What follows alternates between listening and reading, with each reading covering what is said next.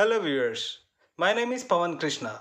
Today we are going to learn about India's legendary physicist Dr. C.V. Raman. We are not going to learn about him just because he got Nobel Prize, but we are learning about him because he achieved such a phenomenal success with very limited resources. Unlike today, those days science laboratories never had sufficient equipment for experiments. But these limitations never stopped Raman to achieve what he wanted to achieve. Now let us get into the lesson.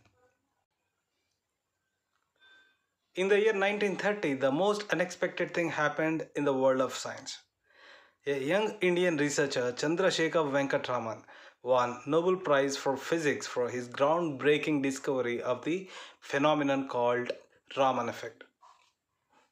So in the year 1930, our Indian physicist Chandrasekhar Venkat Raman won Nobel Prize for his theory and discovery of Raman effect.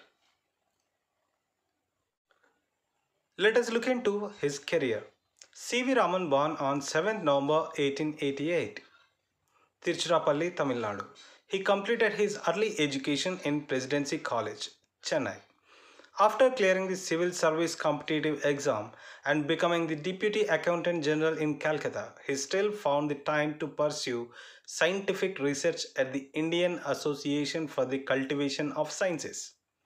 In 1917, he finally gave up his administrative position to become a professor of physics at Calcutta University. He born in Tiruchirappalli on 7 November 1888, Tamil Nadu. His fundamental education and graduation completed in Presidency College, Chennai. After his education, he cleared his civil service competitive examination and became Deputy Accountant General in Calcutta. Being the Deputy Accountant General, he did not left his love towards physics. So he pursued scientific research at the Indian Association for the Cultivation of Sciences. As he felt his job, Deputy Accountant General, is stopping him being a complete physicist, he left the job in 1917 and finally completely become a professor for physics in Calcutta University.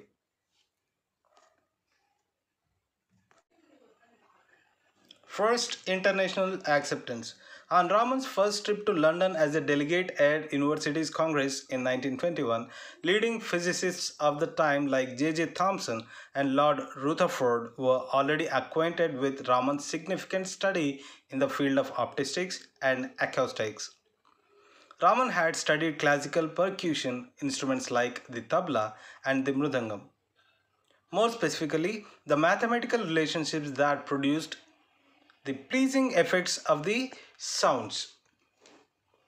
So in 1921 itself, his theory on optics and acoustics were accepted by famous physicists of that time, J.J. Thomson and Lord Rutherford. And Raman also studied mathematical relationships of the sounds made by tabla and the mridangam.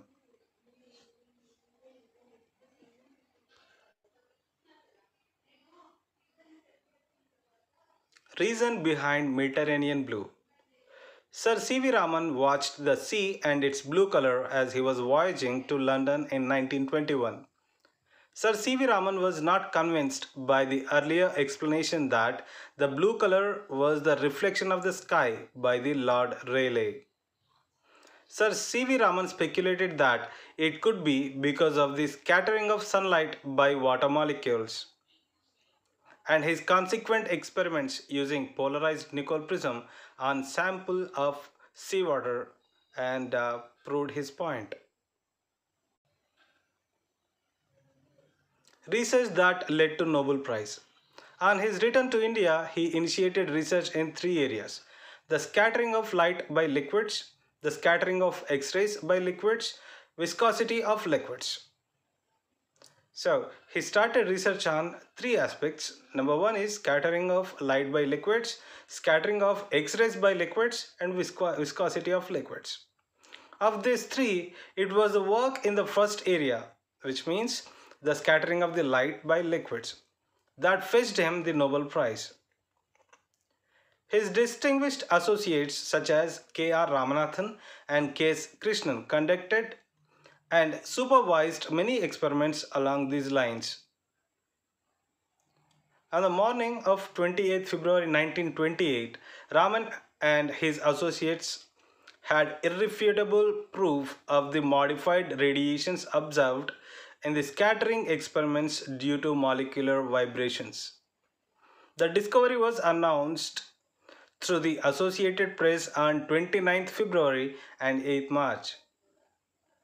Raman sent a detailed note along with an explanation to Nature. Nature is one of the magazines, science magazine. So once he returned from London, he started his research on three areas. Number one is scattering of light by liquids, scattering of X-rays by liquids, viscosity of the liquids, and the scattering of the light by liquids. This research fetched him the Nobel Prize.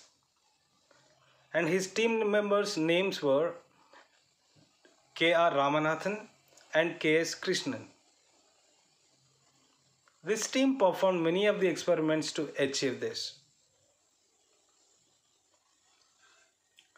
And they achieved the success on the morning of 20th February 1928, and they have announced this with press conference on 29th February and 8th March.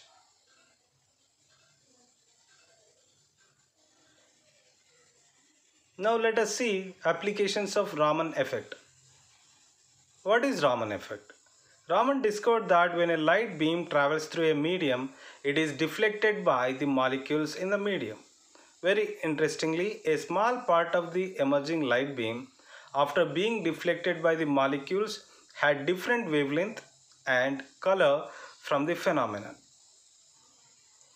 which initiated the study called Raman spectroscopy.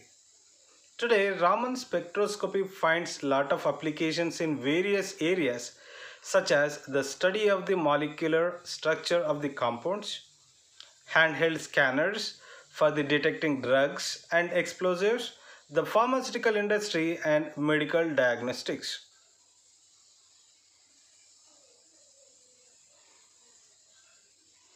Raman effect explains us that if a beam travels through a medium and the beam is going to be deflected by molecules in the medium.